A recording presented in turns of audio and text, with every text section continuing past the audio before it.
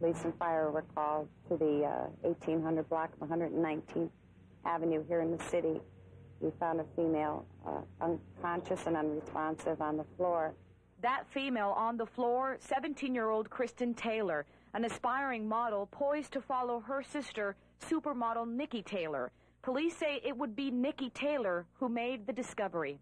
She was transported to Hollywood Memorial West and pronounced dead at 5:40 in the morning. At 4:31 a.m. Sunday, police were called out to the Taylor home in Pembroke Pines. When they arrived, they found Krissy Taylor already dead. When the EMT arrived at the scene, the patient was virtually dead, didn't have any kind of respiration or pulse. Police say they are ruling out foul play. Initial reports indicating the teenager may have died of heart failure. The autopsy did not reveal evidence of natural disease or evidence of injury. 7 News has learned Krissy Taylor had difficulty breathing and was taking over-the-counter medication to treat it. A lot of people believe that if you have over-the-counter medication, that this is like candy. It's truly not candy, and it's not supposed to be taken except when prescribed by a physician. But exactly why Krissy Taylor died is still a mystery. A 17-year-old Cooper City High School student with dreams of becoming a supermodel. Today, the flag at Cooper City High at half-staff, and her friends remembering the girl with the smile. She was very happy, pretty, she had a lot of friends, very nice girl. Now, the cause of death has not been determined. In fact, the medical examiner is awaiting the results of 2 more examinations, which will indicate to him if drugs or alcohol played a role. The autopsy did not reveal evidence of natural disease or evidence of injury. So how this aspiring model died is still a mystery. 17-year-old Krissy Taylor found dead inside her house in Pembroke Pines. Her sister, supermodel Niki Taylor, would make the discovery.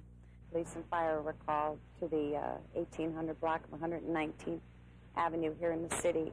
We found a female unconscious and unresponsive on the floor. She was found yesterday at 4:31 a.m. inside her parents' home.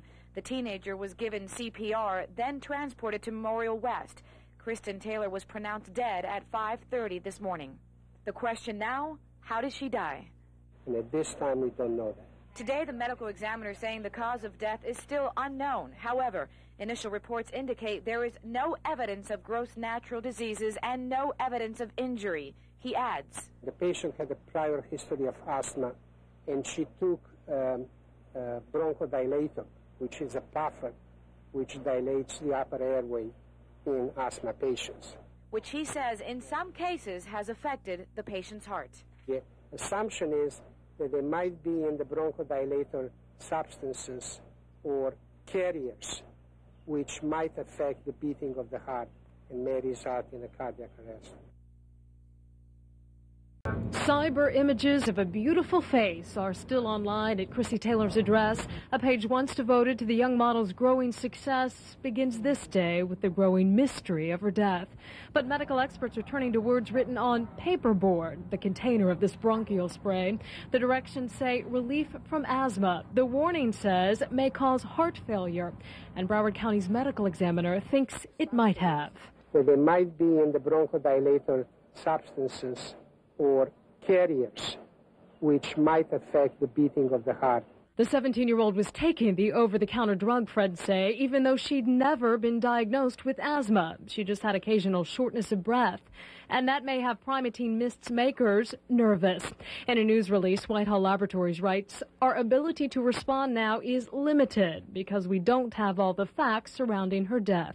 But 7 News has learned the company is sending the director of its drug safety division to South Florida to meet personally with the ME tomorrow.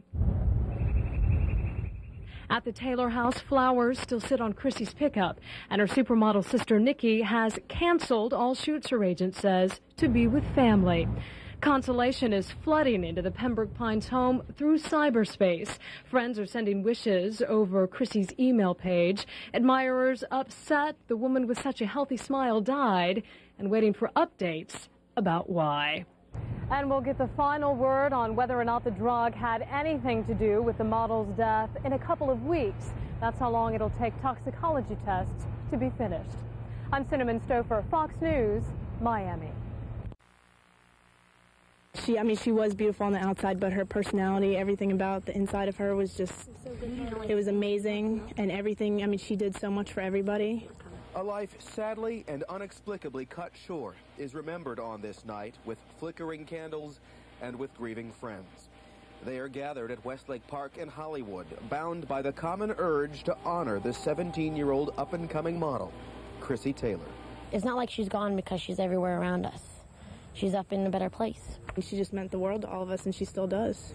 She didn't think she was all supermodel. It was always her friends were first, and that was her life. It's a life that ended 2 weeks ago. The young model's father and older sister Niki found her unconscious in the family's Pembroke Pines home.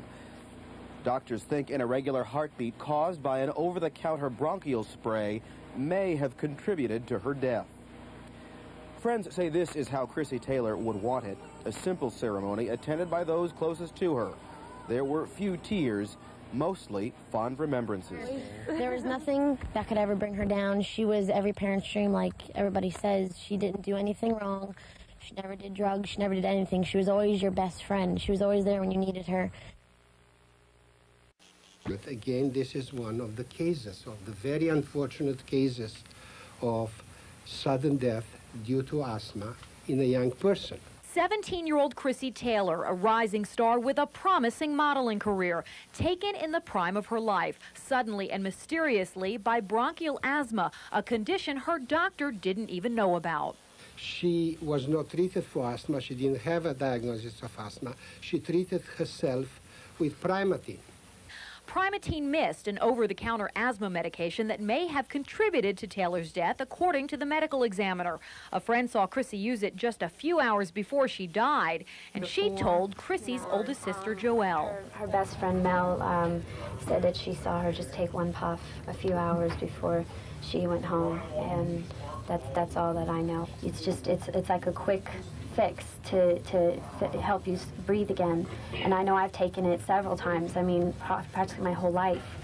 And, you don't think anything's wrong with it. Supermodel Niki Taylor discovered her younger sister lying unconscious on the floor of their parents' Pembroke Pines home about 3 weeks ago. Okay, did you see her pass out? No, I just walked in. I was coming to get my car, and she was passed out on the floor. Nobody saw her. Okay, I can give you instructions on how to do CPR, okay? According to the ME's report, Krissy suffered from shortness of breath and often had trouble breathing when she was upset. Just this May, Krissy's doctor treated her for bronchitis, but never diagnosed the asthma. Dr. William Bruno saying based on doctor-patient privilege, he'll have no comment regarding Krissy's death. Meantime, the Taylor family is just trying to cope with their pain.